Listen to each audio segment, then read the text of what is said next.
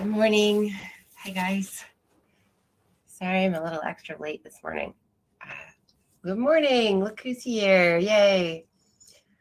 Sorry, my computer installed updates overnight, and then it just took a really long time for everything to load this morning. But here we are. Let's listen to this morning's verse, and then I'll guide a meditation.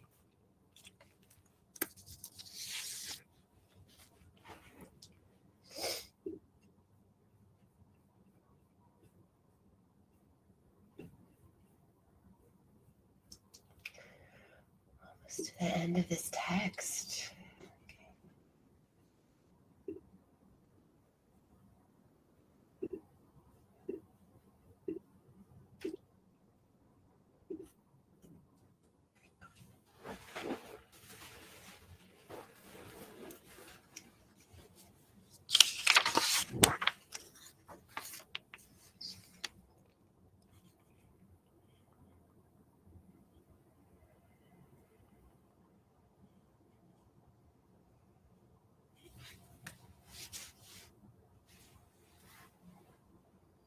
If you realize that all things change, there is nothing you will try to hold on to.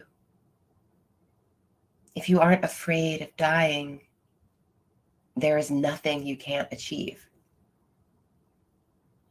Trying to control the future is like trying to take the master carpenter's place. When you handle the master carpenter's tools, chances are that you'll cut your hand.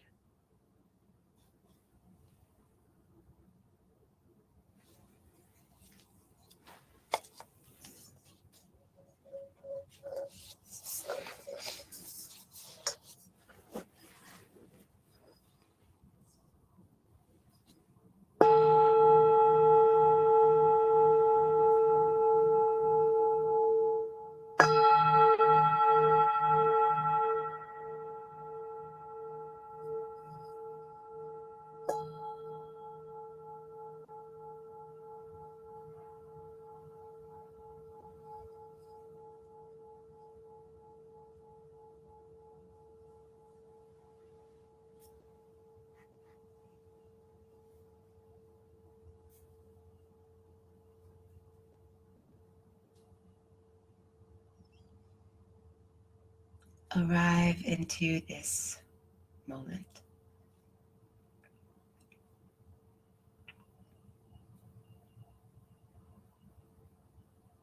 Arrive into this time and place, here and now.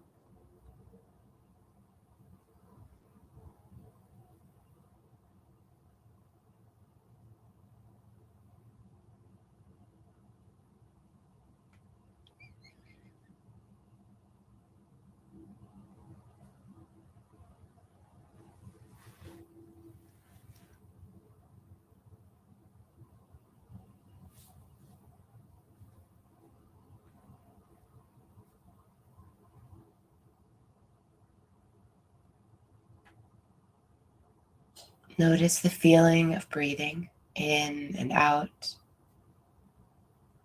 filling and emptying, giving and receiving.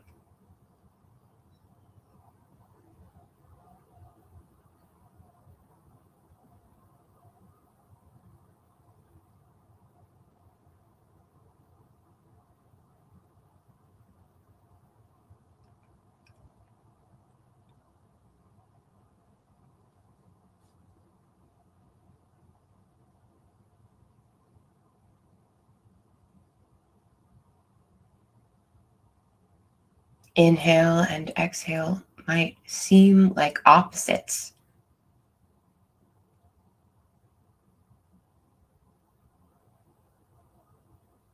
But all you need to do is arrive into this moment and notice the experience of breath.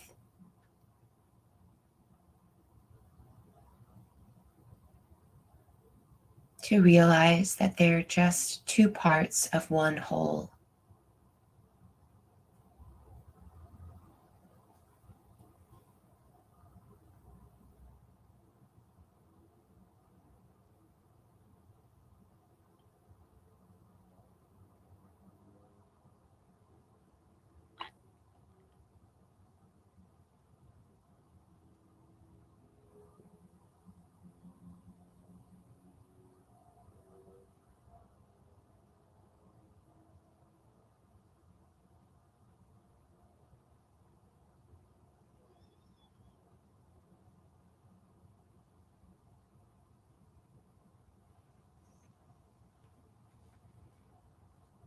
The breath itself is simply movement. It's just the oscillation that life makes.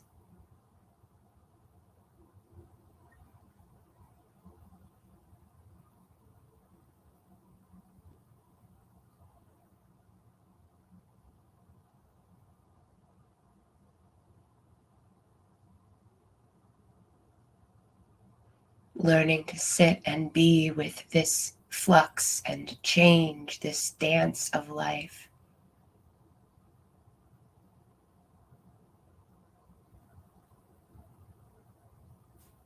This is why meditation practice is our greatest preparation for life's challenges and life's joys and pleasures.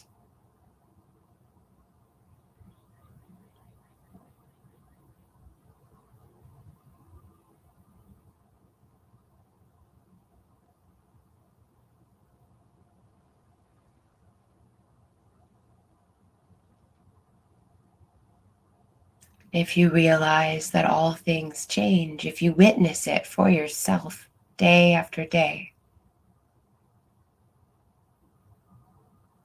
there is nothing you will try to hold on to.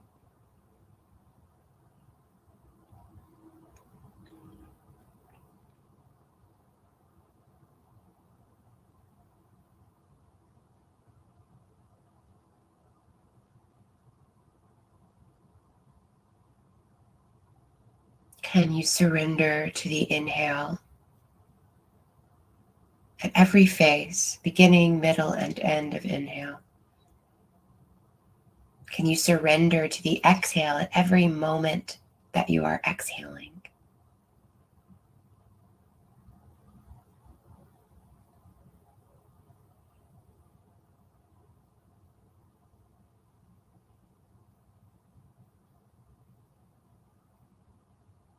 Can you give yourself to breath?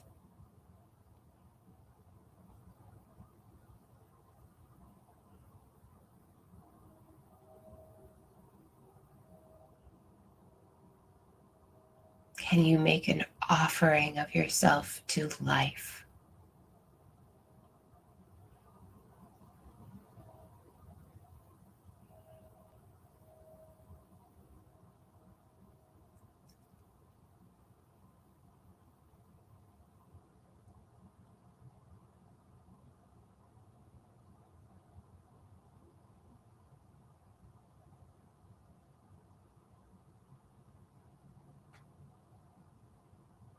As this sense of trust deepens,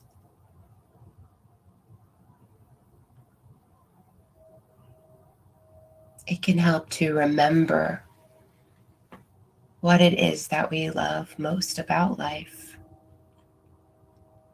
that we trust and admire most about life.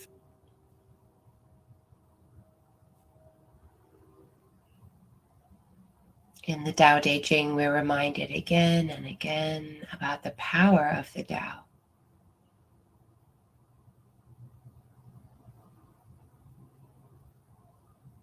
It will never be possible and it will never be prudent to surrender to something that isn't powerful, that isn't real, that isn't worth our offering and surrender and trust.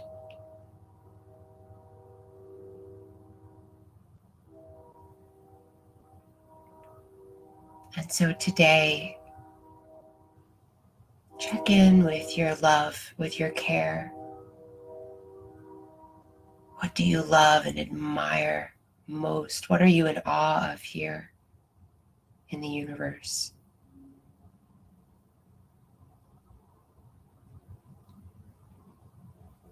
What seems most unquestionably good or whole or true here?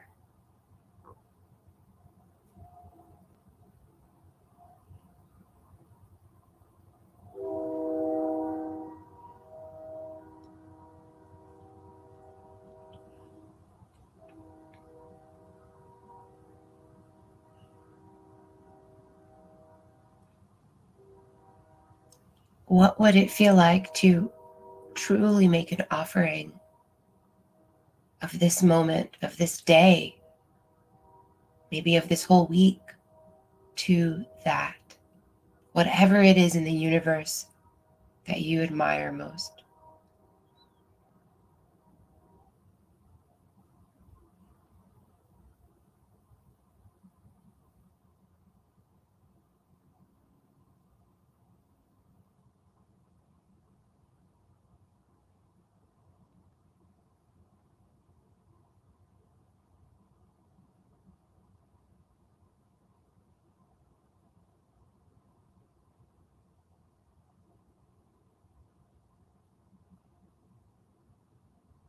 What would it feel like to say, I'm yours, make me your instrument, move through me?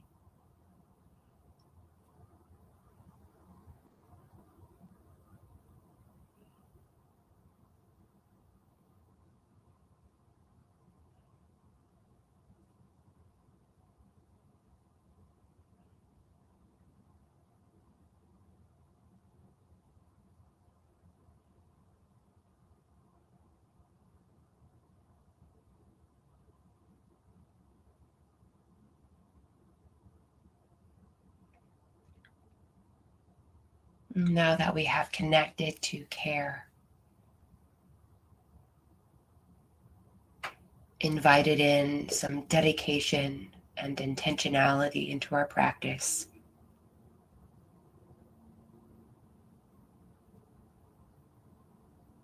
we will return to this original simple exercise of noticing the breath on its journey in and out.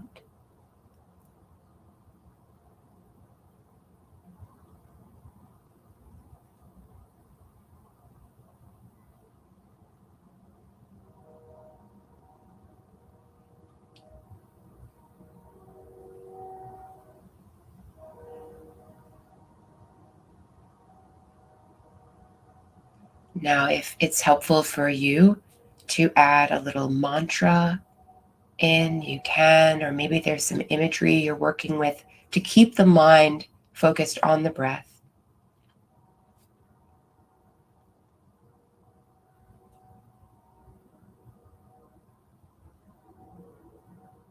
And on the more subtle level, what we're doing is continuing to surrender and to trust in the Tao, in the universe, in the power of life.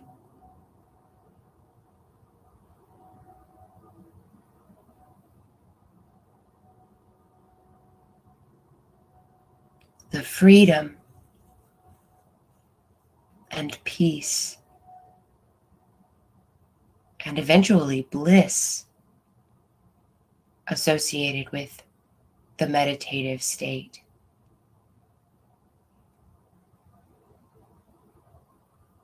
This all comes as we relieve ourselves of the duty of being in control, in charge, of having to make something happen.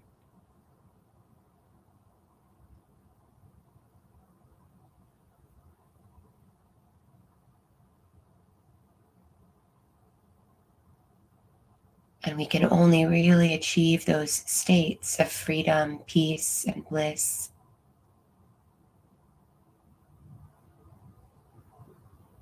as we learn not to be afraid of life.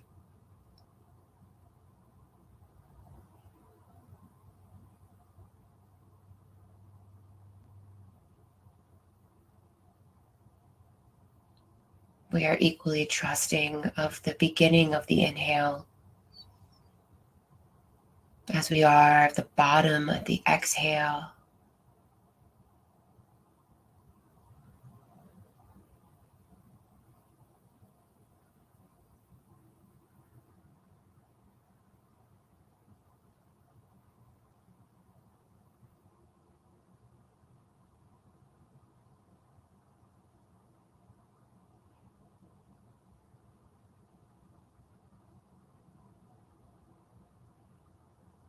It's all just life. It's all just the self.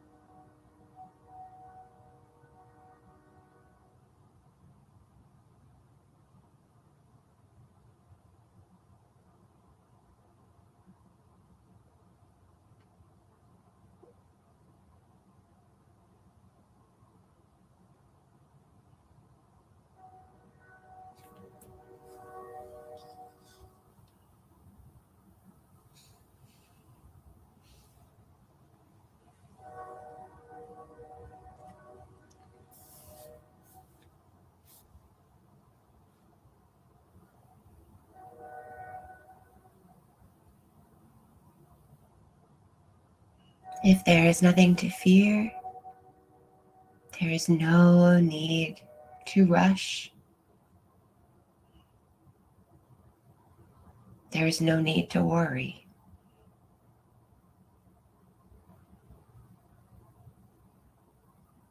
There is no need to protect or compete.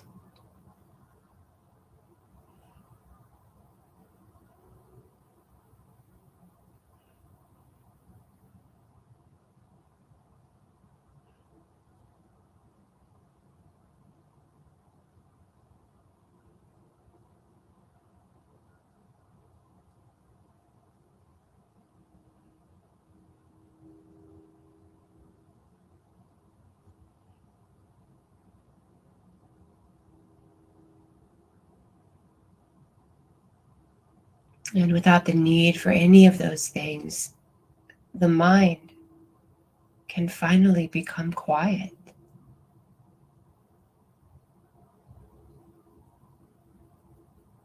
It might get a little frustrated first because it's so used to trying to control, plan, predict, analyze.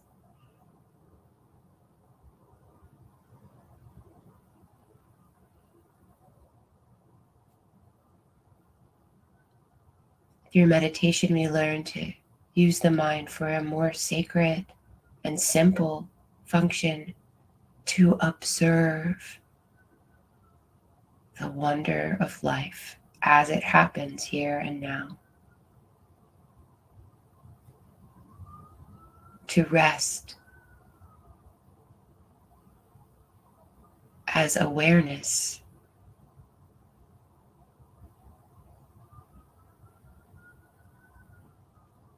dancing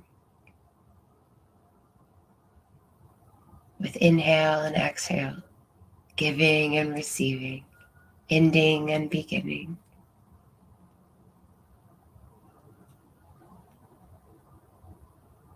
Rest as awareness, observing the endless dance of life.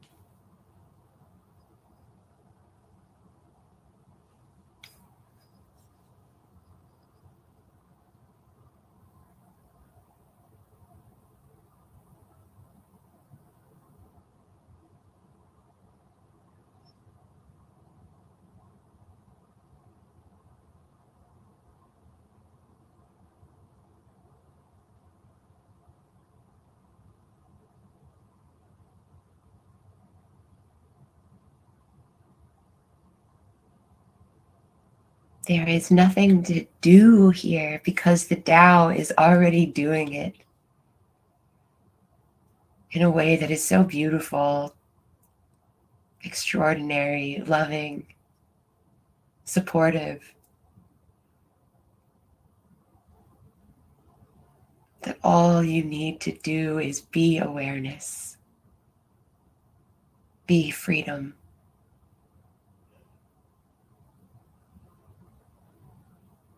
be peace, be love.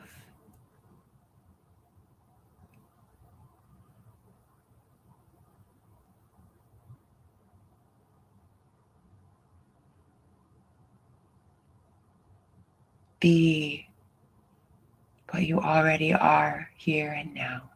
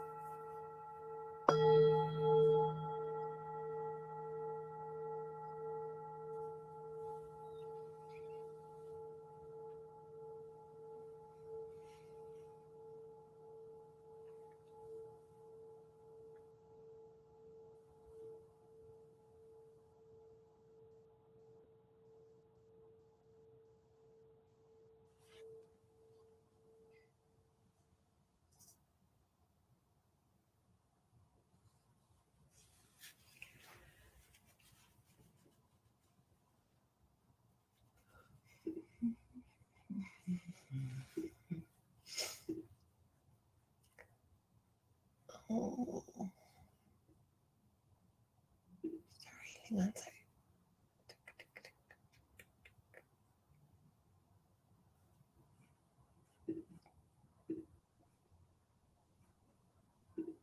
That'll work. Okay. I was giving you guys the link to verses of the Dao De Jing. And today we are going to be reflecting on verses 68 through 74. I will give everybody just a couple of minutes to look at that, and at the hour we will do some reflecting together. All right, I'll give you guys a few minutes to look over that right now.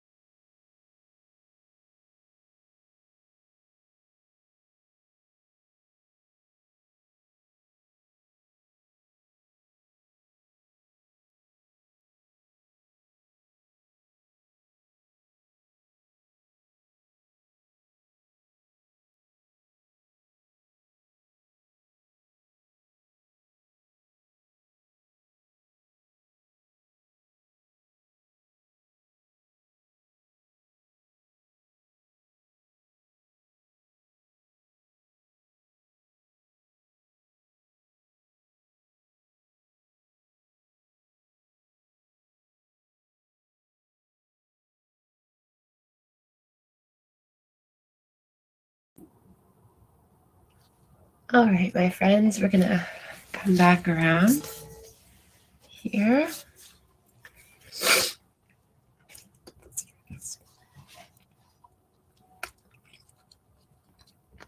And for everybody who's on the line live, I encourage you to add any comments that you have from this part of the book,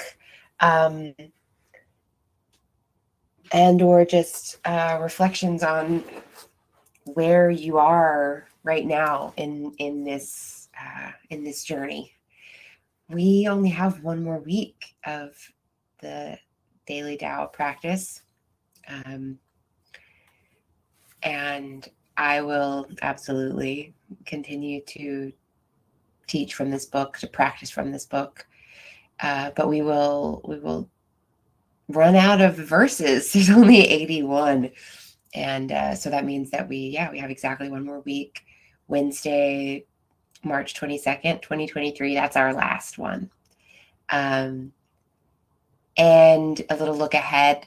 I'm going to take off the rest of March in order to just take a little time. I want to organize that. They changed a bunch of stuff in Nowhere Village, which I think is actually going to be great for us in the end, but it made it so that it's actually pretty difficult we can't find things in the old way. So I need to rearrange a bunch of stuff in there so we can find all of the hundreds of hours of meditations, etc., in there more easily. And then I sent a survey out to see what it is that we want to do April and beyond, what kind of, just getting a sense of what kind of offerings everyone wants, and so that we can be in that conversation, which when our work together is online, it's difficult for me to get that feedback without that kind of thing. So I hope everybody engages or responds in some way. And I'm also happy to just schedule a little phone call with anybody who wants to give some feedback about what we do after this. So yeah, anybody who's on the line, curious, of course, about how you responded to anything, and if there's anything that jumped out at you from verses 68 through 74, but also about how you're feeling now that we're, now that we are 74 days into 2023, and we've been soaking up this wisdom in this daily way. I am now going to go ahead, and I don't have any comments at the moment, so I'm going to go ahead and dive into each of these verses one by one. And I'm just going to kind of choose little things that stood out for me, things that feel resonant for me, or little dots that I think are worth connecting to the rest of the text, etc.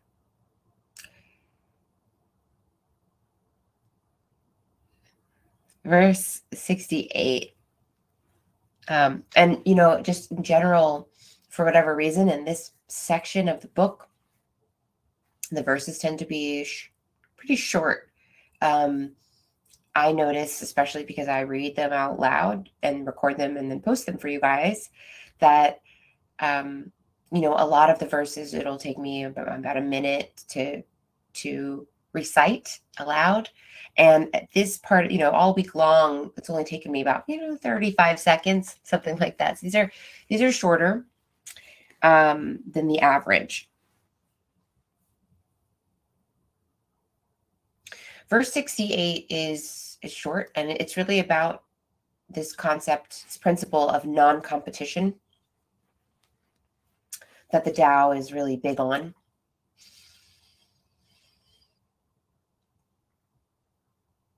The best athlete wants his opponent at his best.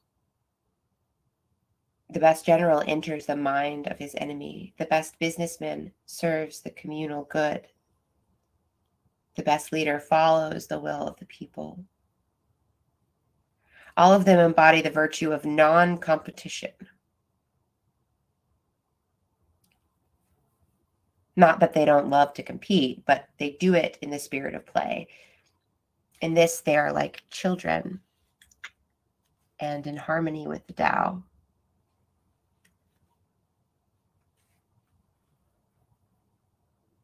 So in verse 68, he speaks of the best athlete, wants his opponent at his best.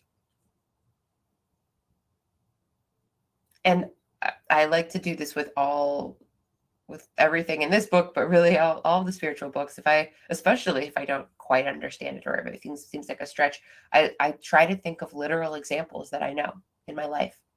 I just try to see if I can find some examples, and then the real life example will do something completely different for my psyche and my understanding than staying abstract with it.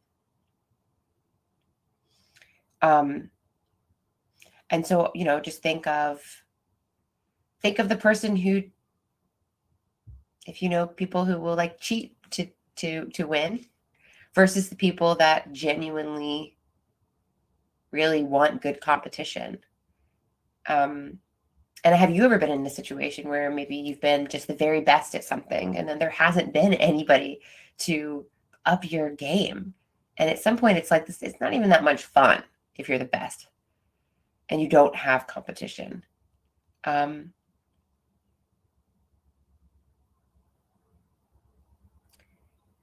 then, brings up the example of the general who has to become so intimate with the enemy, actually. The businessman who serves the communal good. And that line also reminds me of, a Nisargadatta line, when you're doing something with the good of many in mind, you get all of the energy and resources of the many. And when you're doing something just small for oneself, that will always stay small, because that's the amount of energy that is going into that resource. So here's how 68 ends. Not that they don't love to compete, right? They all embody the virtue of non-competition. Not that they don't love to compete, but they do it in the spirit of play. In this, they are like children and in harmony with the Tao. And so for all of these beings, it's just the same way that it's like, if I'm really good at something, I want to have somebody who can, like, who's my match, who could do it with me. The theater is a great example. I can't do a good show by myself if I don't have good people to do it with, right? And in this way, they are like children and in harmony with the Tao, learning how to love doing things just for the love of doing them, for the experience of play. All right, 69. Some related themes.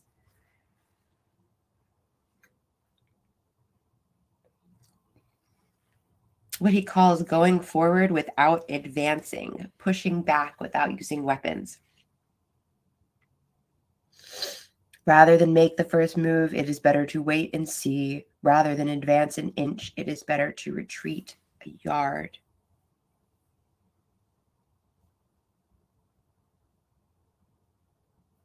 There is no greater misfortune than underestimating your enemy.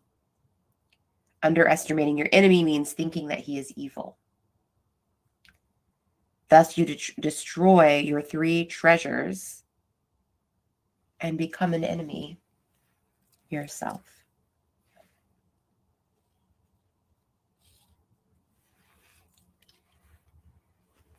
The 3 treasures we looked at last week, in the previous week, I did a whole guided meditation about those, right? Simplicity, patience, and compassion are the 3 treasures. And if we don't have these, then we can't resource for ourselves in life, right?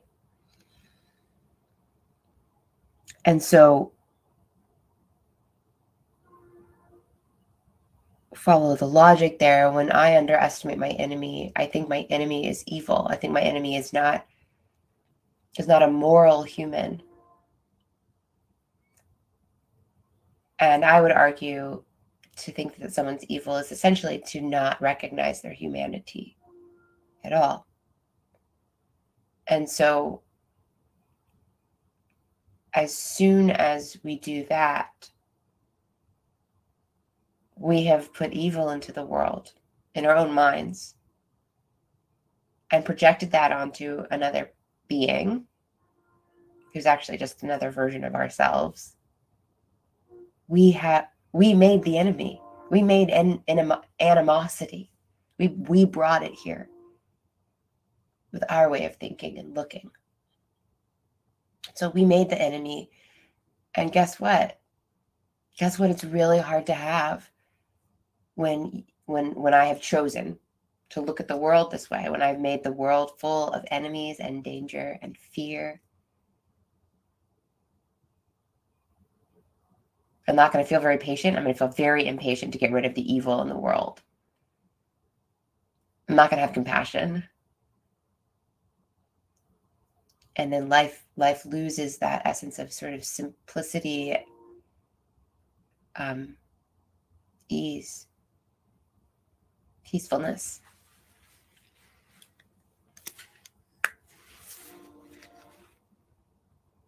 When two great forces oppose each other, the victory will go to the one who knows how to yield.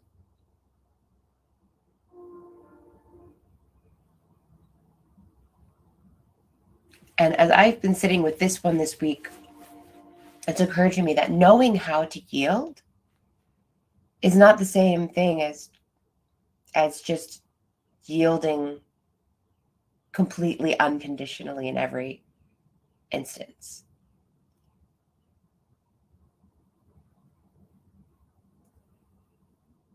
Earlier in this book, there are a lot of water metaphors.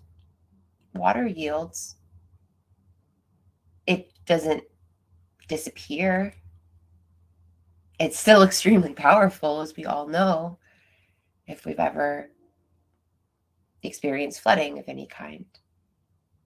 Flooding is just an experience of the power of water accumulating in such a way that the ways that humans have tried to live within a world of water, that the boundaries we put up to kind of protect ourselves from the power of water have sort of failed in that instance.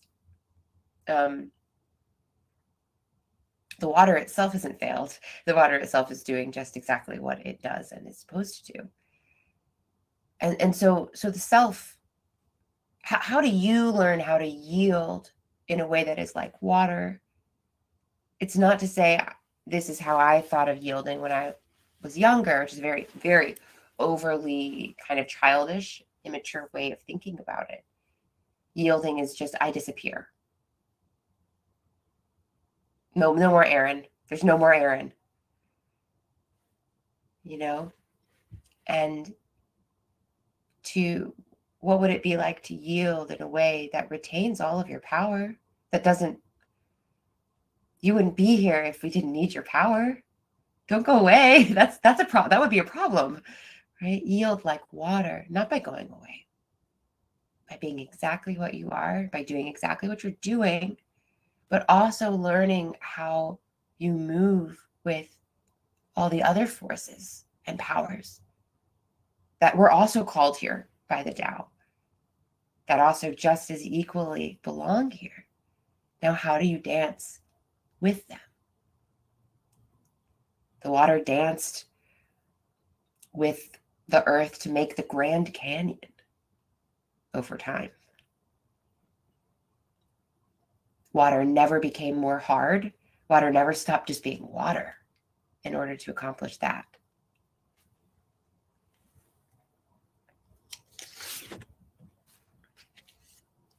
"70.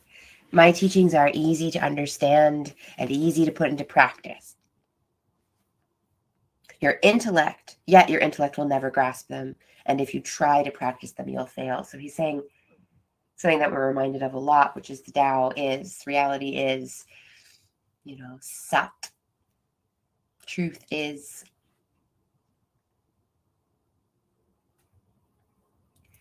But be careful about the ways that you are trying to understand and practice.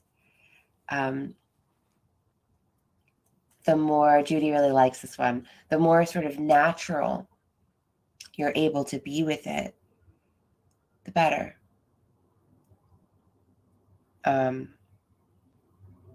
My teachings are older than the world. How can you grasp their meaning?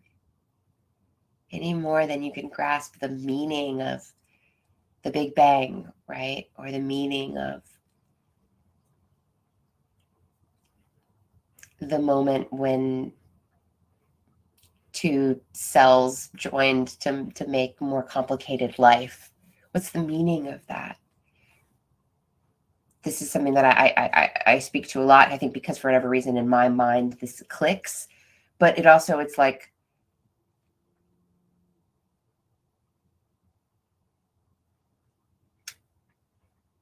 how can we just to recognize the limitations of the creation, understanding the creator, any more so than I've got this vision board back here that's still kind of in development for me, and I realize I should probably put it somewhere else so that you guys aren't looking at it, because it's, I don't know, but whatever, it doesn't matter, it's fine. I created that. Like, I sat there and I cut things out and I put things together. That vision board can't exactly understand itself. If I build a puppet, it would be surprising for the puppet to then be able to turn around and go, oh, I understand. Now, obviously, that's oversimplifying. It's not maybe the best metaphor because, of course, we're sentient. And who's to say that my vision board actually isn't in some way sentient? It might be, and I just wouldn't know. I mean, my plants, I'm sure, are sentient. My dog, I know, is sentient. But where's the line? Anyway, the point is, we were created by the Dao, and maybe not in so simplistic of a way as an artist sits down and makes a vision board or a puppet or whatever, but we were made by something, and then it becomes very difficult to turn around and understand the thing that has made you.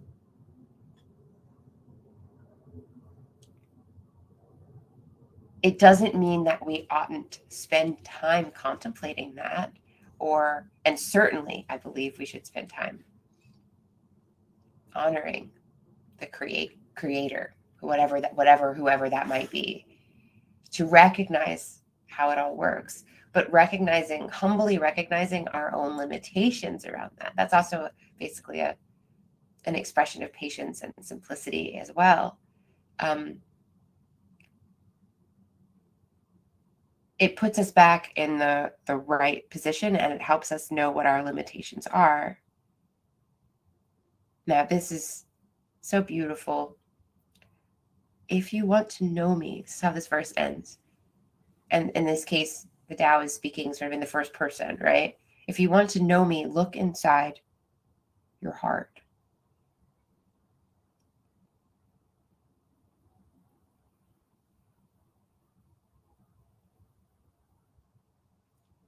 So this spiritual theme from all over the world throughout time, it's not in your mental understanding, it's in the love.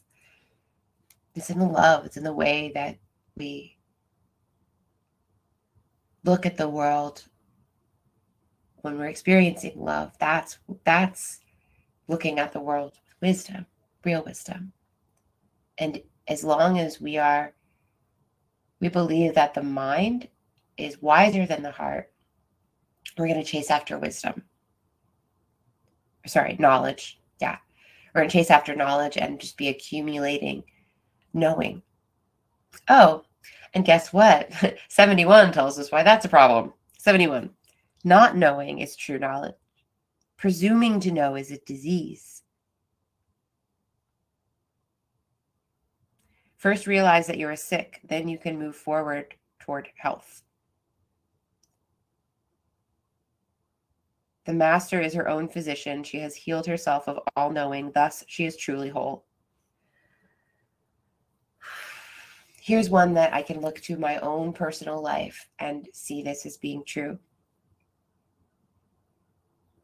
He says it in a way that's going to feel controversial for if an immature version of myself would not have gotten it, and in fact would have maybe bristled. But the times in my life when I have been really most in danger of suffering and really prepped myself the most for real suffering, those have been the moments when I knew something. I really knew it. I was sure about it, right? But it wasn't true, or it was a partial truth. And in those cases, we get really attached to something false. It's much less dangerous to just be kind of moving through the world, learning as we go, than to believe something that is not totally true. Because believing, it's like, what's a good way? It's like, okay, if actually what it is that, you know, something in my diet, I have some kind of allergy to, right? But I believe that the reason why I'm getting a rash is because of a bird that keeps visiting a tree outside my house. And then I spend all this energy and time trying to avoid, I don't know, like avoid the bird coming to my house or something like that, right? I spend all this time and energy. And meanwhile, my quote unquote knowing is preventing me from understanding what the real issue is that's actually affecting my health. It's kind of a weird example. But think about it in your own life. Any aha moment, revelation that you've had, it's been a moment when you have been relieved of your knowing, right? I was sure this person was trustworthy, and then I just got revealed that they're not completely. That's really helpful to know, right? I really thought that if I just did yoga every single day, I would never get sick. The revelation wasn't a pleasant one, but man, is it really helpful to realize that. That has huge ramifications, to realize that knowing was false.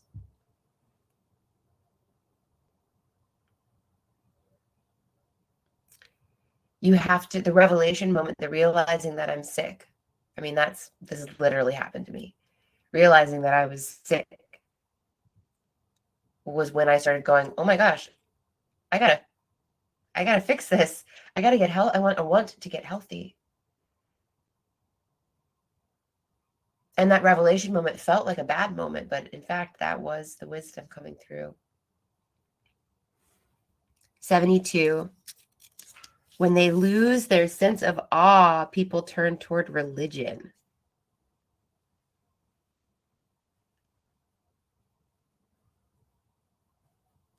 When people no longer trust themselves, they begin to depend upon authority. Therefore, the master steps back so that people won't be confused. He teaches without teaching so that people will have nothing to learn.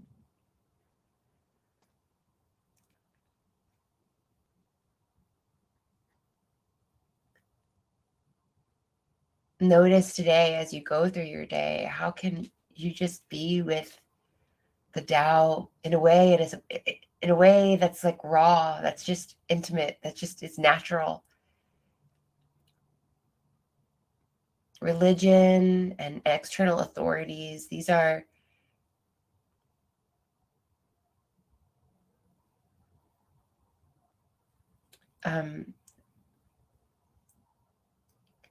what happen when we're not just already with what is.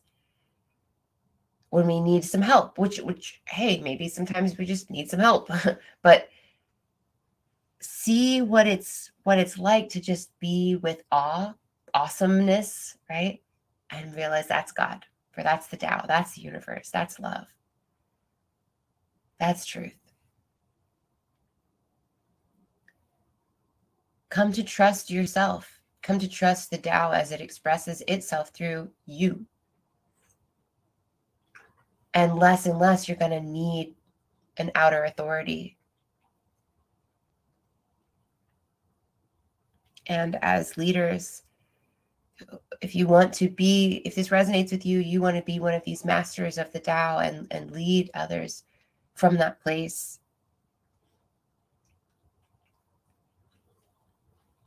Take a step back. Demonstrate that you trust the Dao that's living in somebody else by letting them sort it out.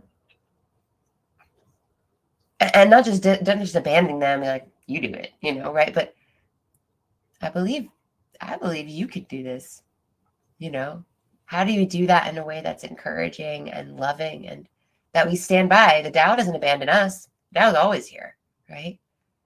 Standing by, standing firm, standing as awareness and peace and love. I'm here, but I'm also going to step back. And we learn how to step back when we meditate in the way that we have been. Becoming the observer and observing that the Tao is already doing it beautifully.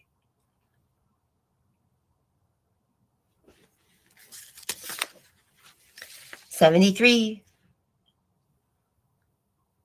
The Tao is always at ease. It overcomes without competing, answers without speaking a word, arrives without being summoned, accomplishes without a plan. I've been kind of sitting with this one as my, just, you know, a description of what I would like to embody this week. To catch myself when I'm trying to overcome by competing, when I'm trying to answer with a lot of words. What would it feel like to just say, Erin, you will arrive exactly where you need to be without being summoned, and to trust that, to accomplish without a plan? What would that feel like? I've been trying to tap into that.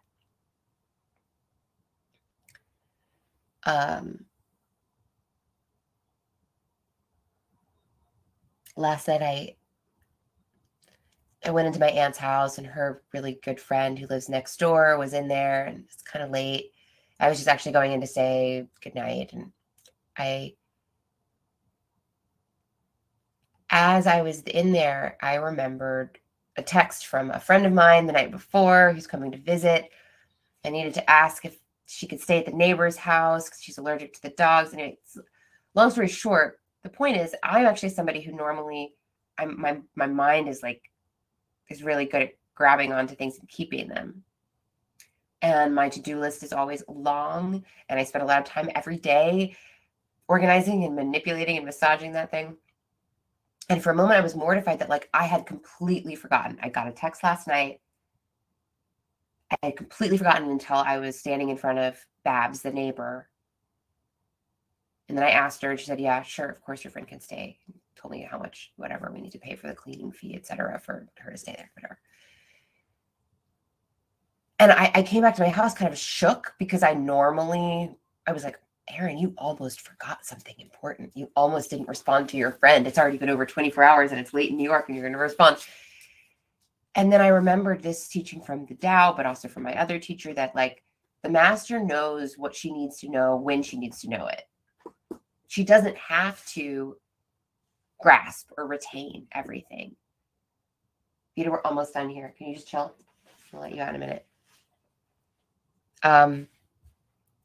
But anyway, I thought, Erin, hey, can you just lean into this? This is an example. It's like you arrived without being summoned, or the information arrived without being summoned. You accomplished this without there being this big to-do list and this big plan and it being on your list and you crossing it off. What if that's okay?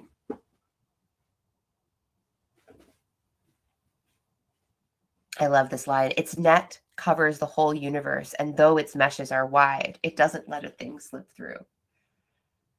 I love that. And it's like you can be that kind of presence for others. I give a lot of grace. I'm not forcing anything. I'm available, but I'm letting you do your path. And yet nothing slips through somehow. You know, nothing is missed. No one's abandoned. No one disappears. We're all still here, right? Present, but giving that space and room for everything to work as it does. Okay, last one. 74. If you realize that all things change, there is nothing you will try to hold on to. We were practicing this in meditation. I use that line in meditation. If you aren't afraid of dying, there is nothing you can't achieve. Gosh, I've been working with this a lot too. The sense of just, it's our fear that keeps us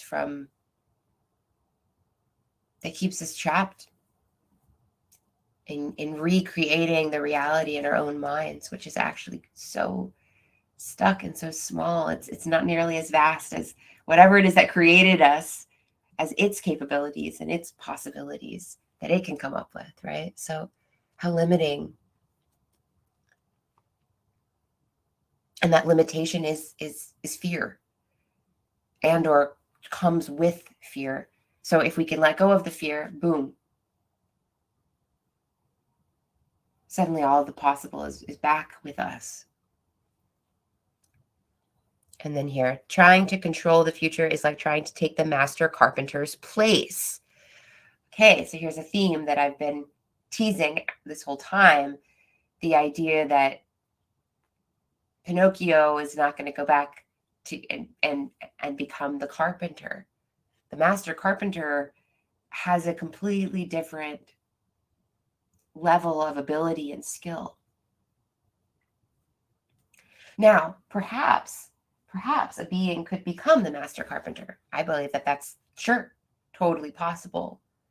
But what he's saying is don't go around trying to control things until you're sort of over the illusion of control. The master carpenter could sit there with those tools and all of that ability and let the Dao move through his instrument.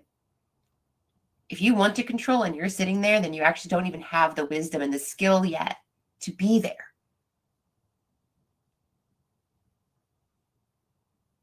And you're going to hurt yourself. It certainly is not going to turn out the way that you imagined it when you imagined that you were the master carpenter, when you thought you could sit down and play master carpenter without getting yourself to that level of enlightenment.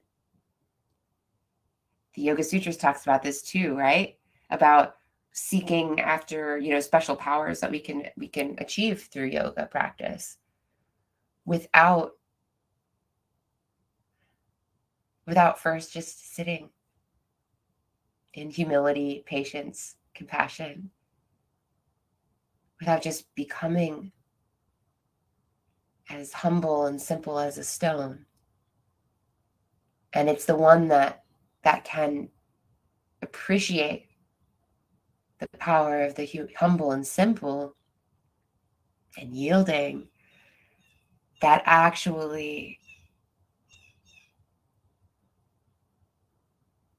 can actually really be a channel for the Tao as the master is. And at least for me, the big takeaway, at least at this moment of encountering this, is simply relax. Don't get ahead of yourself. Why would you put that on yourself, Erin? Why would you want to take on the responsibility of being the master carpenter? Just enjoy being what you are, being with what is. Become at peace with the fact that things change and that death exists. Become at peace with the inhale and the exhale and everything that is right now and here. And then you won't need to be getting ahead of yourself or imposing yourself into spaces that aren't yours to be in charge of.